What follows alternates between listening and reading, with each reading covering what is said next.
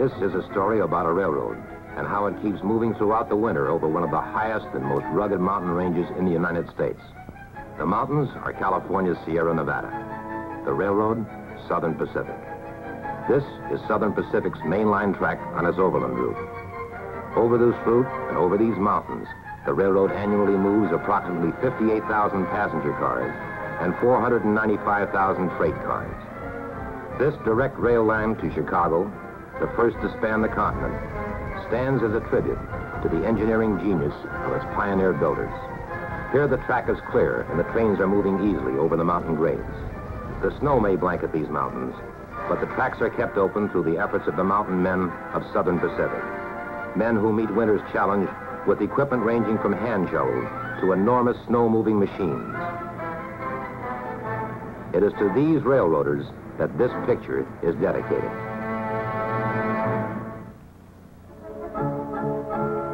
These are Southern Pacific's four great routes: Shasta, Overland, Golden State, and Sunset. 12,000 miles of railroad carrying modern freight and passenger trains through every type of terrain and climate. Each route is served by one or more of America's newest, fastest, streamlined trains. The strategic Overland Route provides the most rapid transportation between Chicago and the West Coast. Donner Summit is the railroad's 7,000-foot crest of the Sierra. It was in a 45-mile area around this point that this film was made.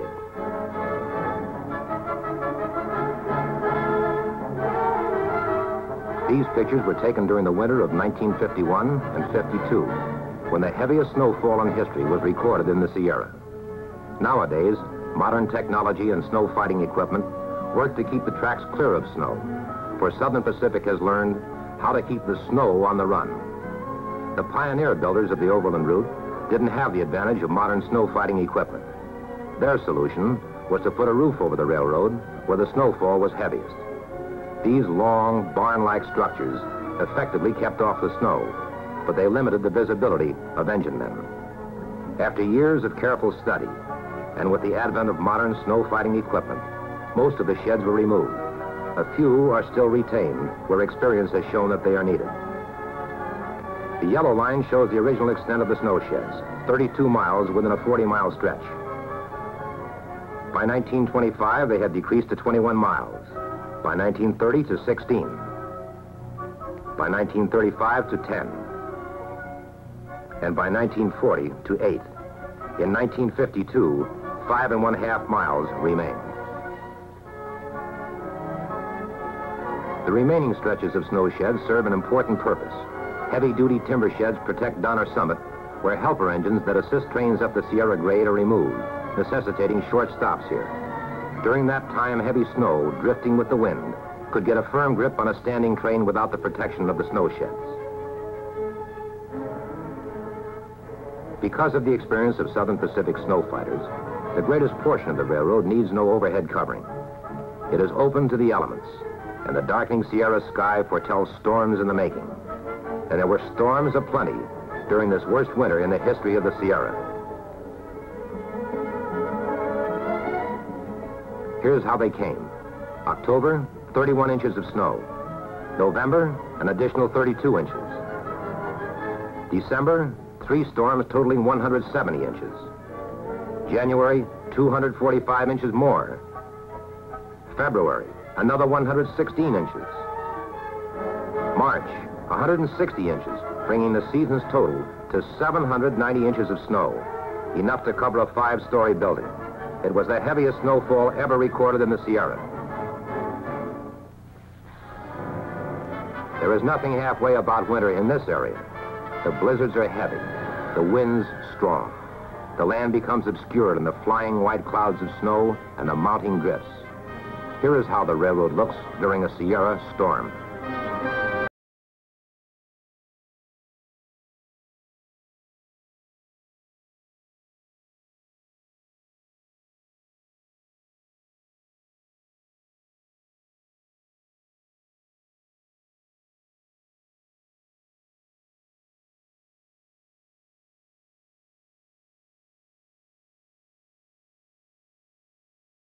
Southern Pacific's strategy is keep the equipment and the snow moving. The only time the equipment stops is to take on water or fuel.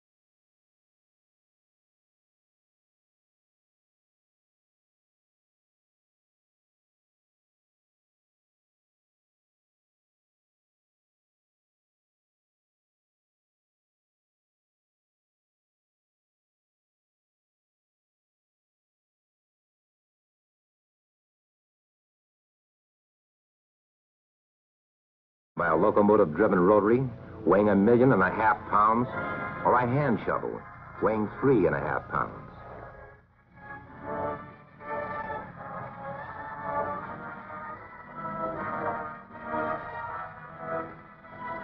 Yes, keep the equipment and the snow moving.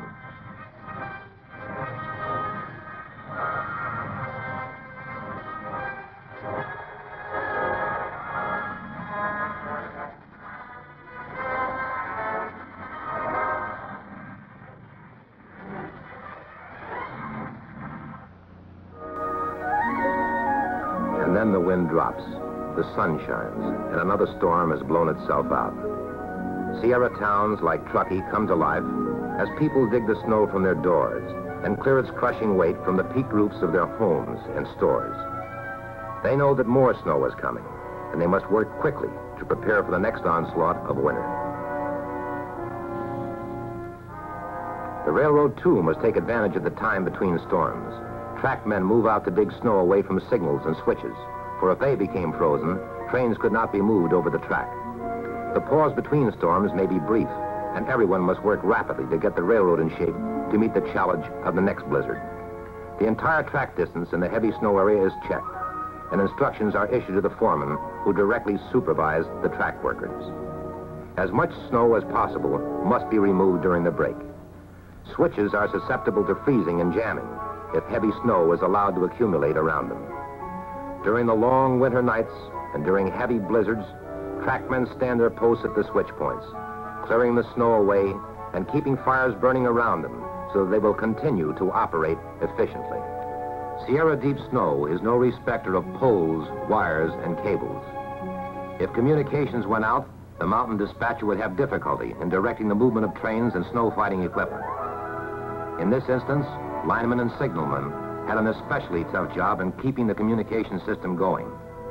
Their little track motor cars could not operate, so the men were moved over the railroad on snow fighting equipment.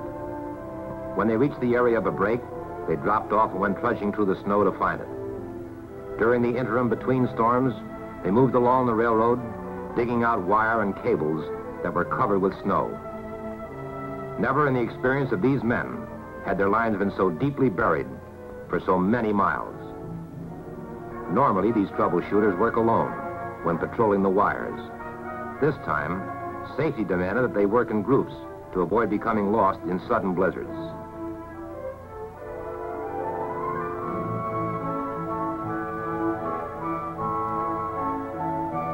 These linemen and signalmen are a rugged breed. They do a tough job and ask no quarter from the elements.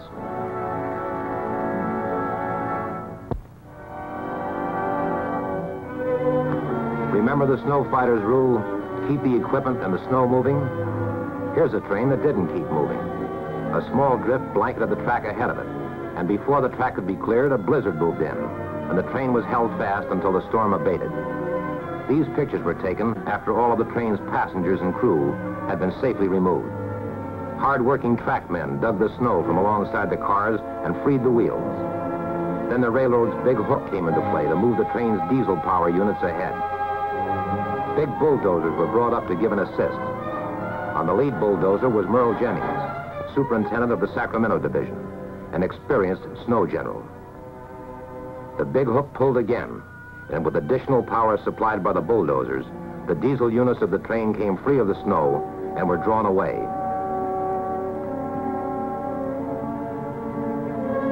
Then the cars were released from the snow 2 or 3 at a time.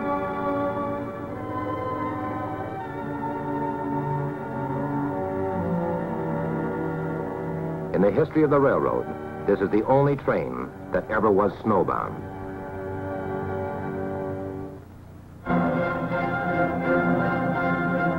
This is the equipment Southern Pacific uses to keep the snow on the run. Here is a spreader, used to push snow away from the tracks.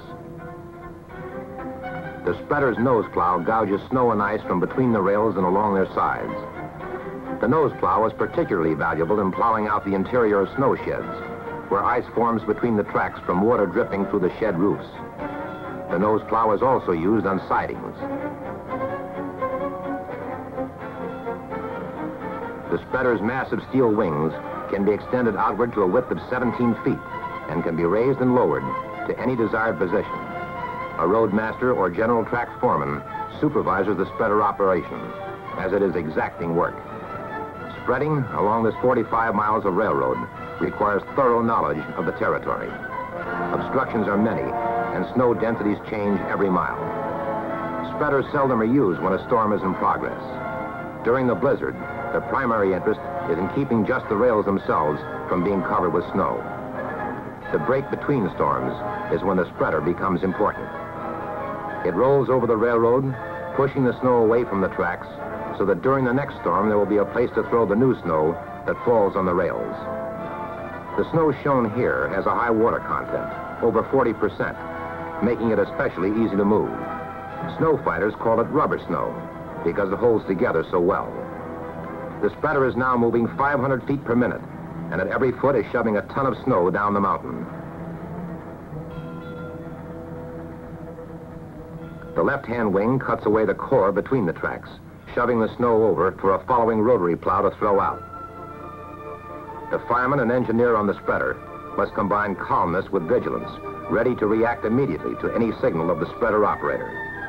The operator raises and lowers his wing to fit constant changes in track elevation. The edge of the wing must be kept just above the adjacent track. Looking back from the spreader, the core of snow between the tracks has been pushed onto the adjacent track for the following rotary to throw out. This is one of a fleet of 6 rotary snow plows which Southern Pacific operates on the mountain. Normally, 11 men are assigned to each unit, and the rotaries are kept in readiness 24 hours a day during the winter. The rotary snow plow is 12 feet wide and 13 feet high and is pushed by a powerful locomotive. Some plows have wings that extend to the sides and allow them to cut an additional 2 feet of snow away from either side of the roadbed.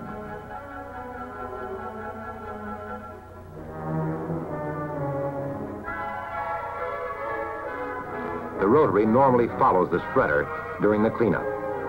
It can throw the snow out nearly 150 feet, completely beyond the adjacent clear track. During severe storms, the rotary plows are called into action early. They move constantly back and forth over the track, throwing out the mounting snow. During the cleanup, they throw out the snow the spreader has smoothed onto the track. And here is how the railroad looks after the rotary plow has passed and the snow is cleared away right down to the rails. Now here comes another workhorse of the snow fighting operation, the flanger. It has blades that dig down between the rails to throw out the snow. During light storm seasons, the flanger may be the only piece of snow fighting equipment called into action on the Sierra. The flanger's blades act on the snow similar to the way the prow of a ship knifes through water. The snow is pushed up and deflected to the side by the angle of the blades. Raising and lowering action is controlled by the engineer from the cab. The rear blade throws snow to the right, the front blade to the left, giving the engineer a choice of direction. Signs guide the engineer in raising the blades to prevent breaking them on switches or crossings. Measuring performance in miles, the flanger heads the list. It will keep the entire stretch of line open when the snow depth does not exceed 3 feet. A well-flanged track is a safeguard for train operations. According to the snow fighters, there's no greater thrill than to ride a flanger as it rolls along the track, throwing out a white plume of snow.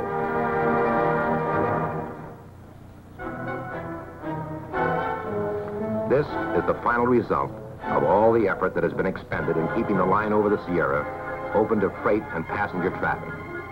The 45 miles of railroad running through a white, icy canyon, hewed by the men and the equipment of Southern Pacific, are snow-free.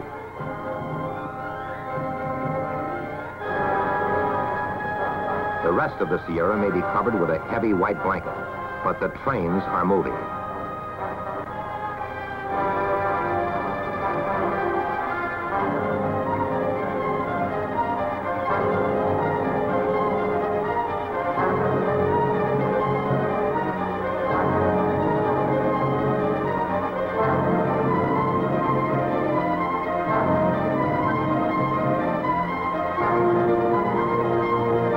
Even through the severest winters, Southern Pacific moves an average of 25,000 passenger cars and 225,000 freight cars over the Sierra Nevada summit.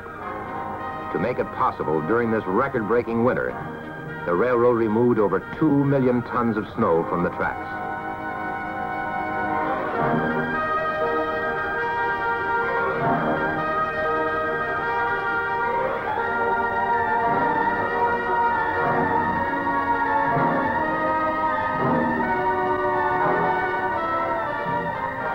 During the worst storm season in the recorded history of the Sierra, the men of Southern Pacific met an operational challenge unsurpassed since the railroad was built.